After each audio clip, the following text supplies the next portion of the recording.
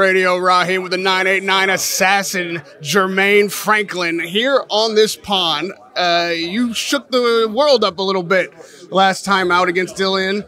I know you didn't get the win, but you feel like you got the win.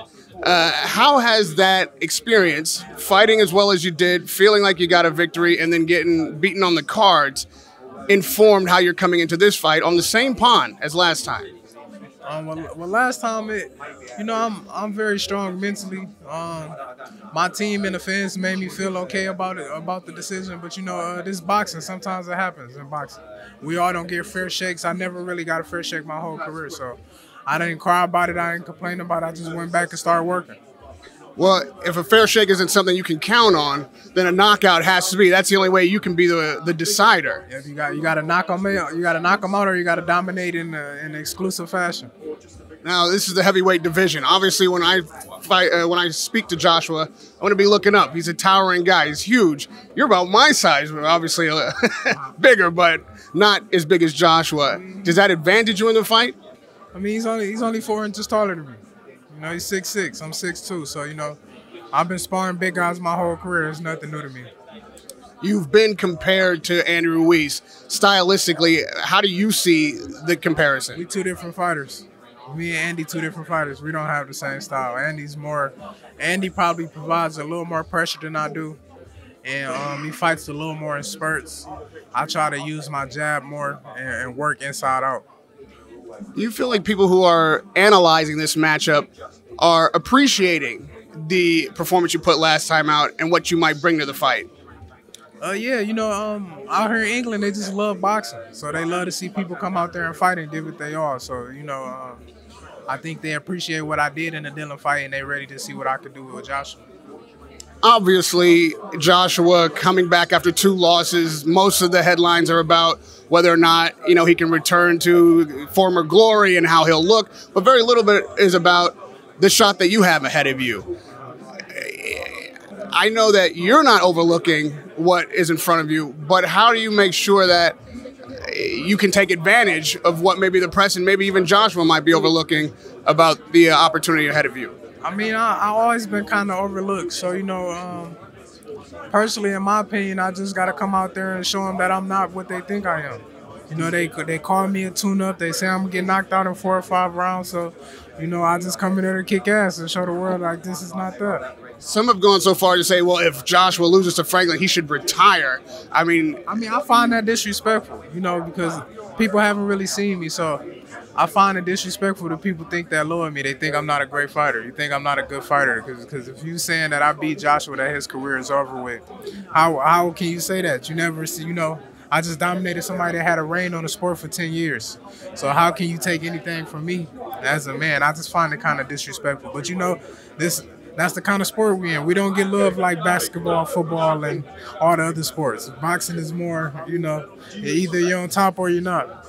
I noticed at the press conference, you guys showed each other much respect. It seemed like there wasn't the usual animosity between fighters we sometimes see.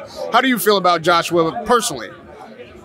I respect him as a man. I respect all fighters. It's just when people talk shit, we talk it back. But I'm a fan of the sport. I've been a fan of the sport for a long time, way before I ever thought we'd get this fight. So, I feel like all boxers need a little bit of respect. It's a tough sport. It's a real brutal sport. And some of us don't make it out that ring.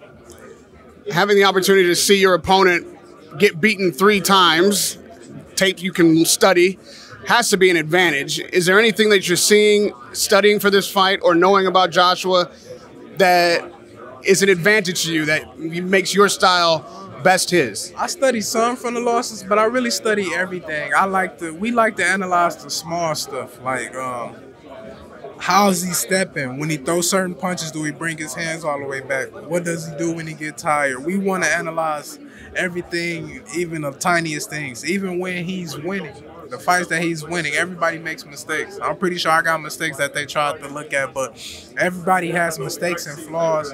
I mostly call them habits. You have like something that's kind of hard to break that you constantly do. So we look out for the small stuff like that we can capitalize off of. Because sometimes it's not the it's not the big things that everybody think about. Like, everybody think about the loss with or Riaz or Usage, which Usage is a great fighter. Usage just kept turning him on angles. He won't let him get set.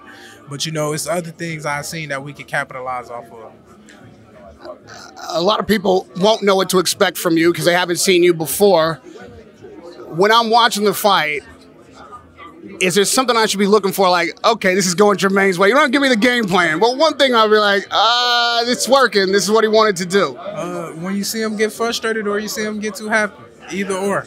It's going to be a huge turnaround. When you would see Joshua get frustrated or too happy? Yeah, either or. Because I know how to work it. So, you know, like, we put ourselves in the trenches a lot in the camp. So I know how to come out and I know how to work it. When the guys get frustrated, he lose confidence. When the guy gets happy, sometimes he get overconfident. And you can start to put yourself in situations you don't want to be in. And lastly, you're an assassin, but talk to me about the 989 and what it means for a guy from there to be at this level in the world of boxing. It means a lot for me and my city, you know, to show everybody that, you know, you can achieve big things. Like I always said, it's not a super lot of opportunities where I'm from. You know, everywhere is kind of violent, but we got our share of it. So, you know, it's just good to show people something positive and show people that don't give your dreams up. You know, anything is possible. I'm sure people from your neighborhood and even the state of Michigan all over will be watching and cheering for you. What does it mean to you Saturday night for that? It means the world to me. You know, hopefully I'll be able to have something closer to home so I can have the support there in person. But, you know, it means a lot to me. I get a lot of love from back home. I get a lot of support from back home. So it always makes me happy, you know, a real deep feeling. Well, if you win Saturday night, you'll be calling the shot. You might be able to fight wherever you want.